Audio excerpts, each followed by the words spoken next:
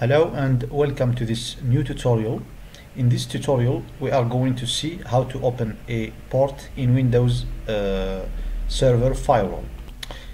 A firewall system in networks and servers helps prevent unauthorized access to given computer resources.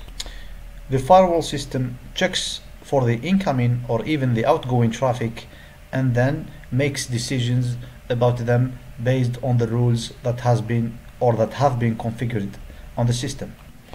So in this tutorial we will go through the steps that will allow us to open a port in a Windows firewall.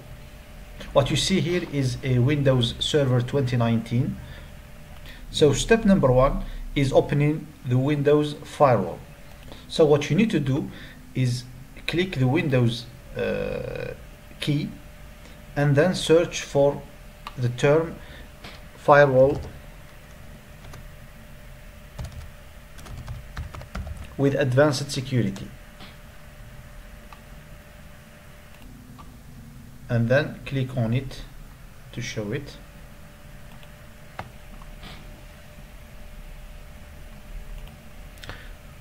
When it opens, click on inbound rules on the left section and then choose a new rule on the top right section, and then you should see a new inbound rule wizard open.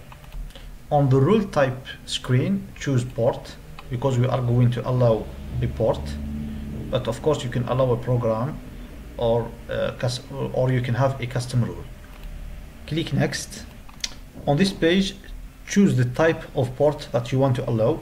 It can be a TCP or a UDP port, and whether you want to allow all TCP ports, for example, or just some specific local ports. So let's choose TCP as the type of port, and then choose a specific port which is 1433, and this is the port for SQL Server. Click next. On this page, choose the action that you want to do with this port, which is in our case allow the connection. You can also choose to block the connection or to allow it only if it is secure. I'm going to leave the action as allow the connection and click next.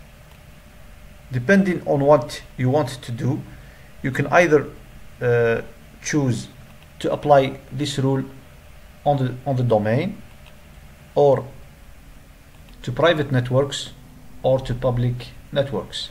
I'm going to keep everything checked and then click next. On this page you can give the rule a name and a description. I'm going to name it SQL Server port 1433, and then click finish to finish the creation of the rule.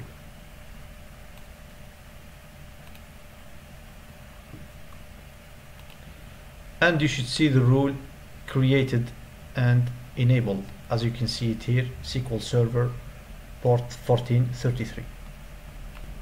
You can see that the rule here is enabled, but if you want to disable it, you can right click it and then do disable rule. Same thing, if you want to enable it, you right click and then you do enable rule. I hope this video has been helpful for you, and